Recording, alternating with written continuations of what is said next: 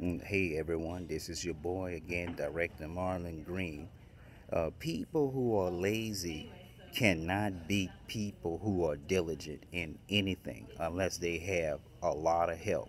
With that being said, help is what we need, not a bunch of con artists. I found another veteran who agrees the same with me.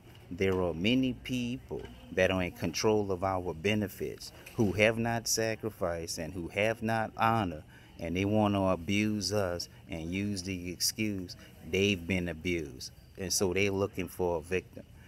And that's just an excuse. And that's just two veterans that I started to record information on. So when we have these town hall meetings, like Texarkana and a lot of these other places have town hall meetings for veterans, New Orleans area haven't heard anything from them yet.